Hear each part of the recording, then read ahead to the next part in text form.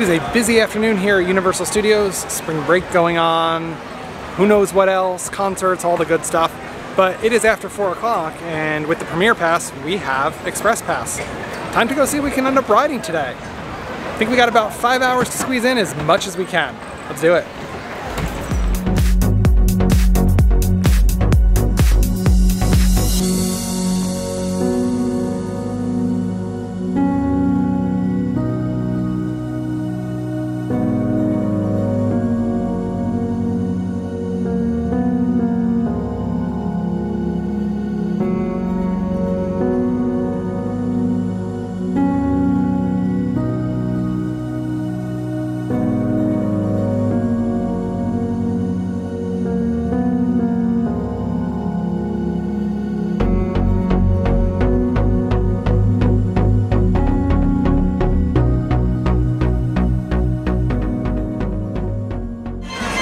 You know you're at the park too often when you can say it's still Mardi Gras and I still have a lanyard and I'm just gonna eat that food now.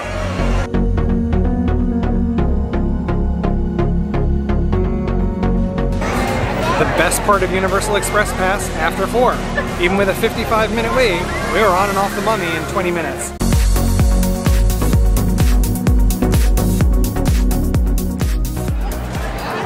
Last time we were here, we did not have the best success with riding Fast and the Furious. Again, we know it's not supposed to be one of the greatest rides, but we're gonna give it a go again today and see just how bad or good it is.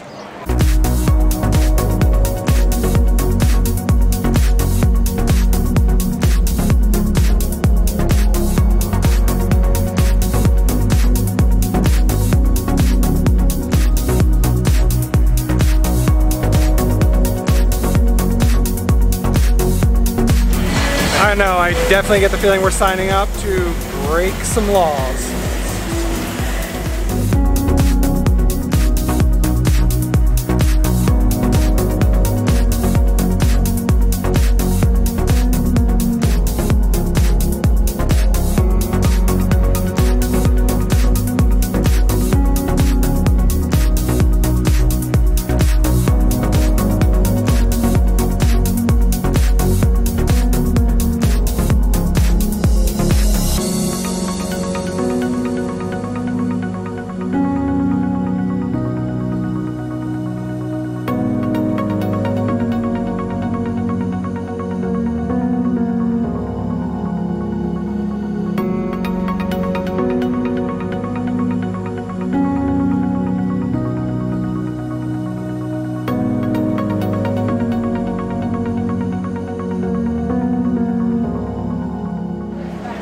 Alright, I gotta be honest, I'm pretty sure I missed the joke on this one.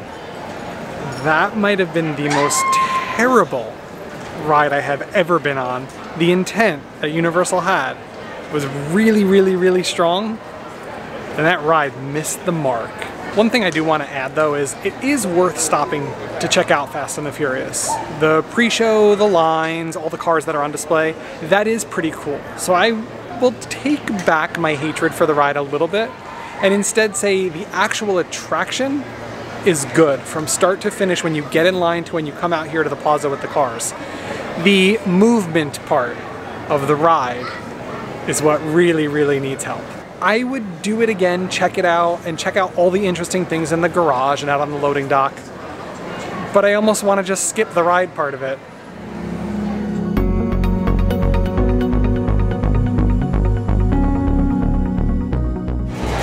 I don't know, it kind of seems like I can't come to Universal without park hopping my favorite way. So we're heading on over to Islands of Adventure, Hogwarts Express style.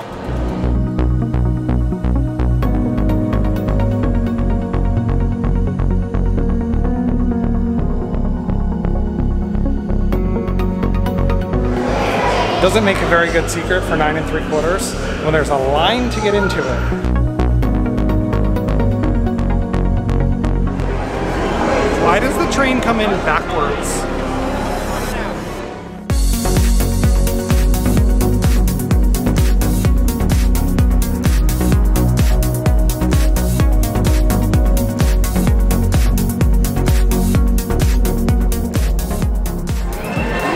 So right here, right now, is where Ed should insert any of the clips where I say, that's the best way to park hop.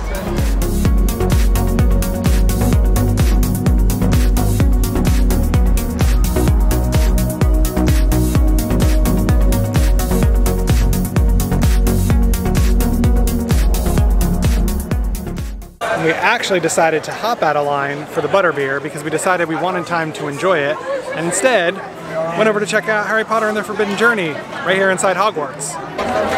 So now we're heading back down into Hogsmeade to jump in line for our butterbeer and take a few minutes to enjoy it. Butterbeer. Just for reference, the only way to drink butterbeer is regular. Frozen butterbeer is for losers. That's not true. Frozen is so much better. Alright, if we're hitting all the thrill rides after 4 before we call it a night, definitely gonna have to do the Hulk. Let's go see how that goes, because it used to be one of my favorite rides, and I hear it launching right now. So we'll see how this turns out to end the night.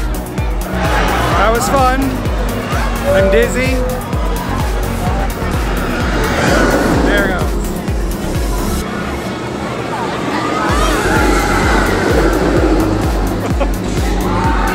Did I say I was dizzy?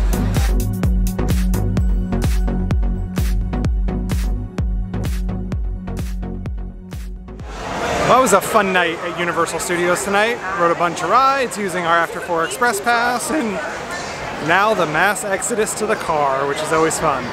But remember, if you like this video, be sure to give us a thumbs up.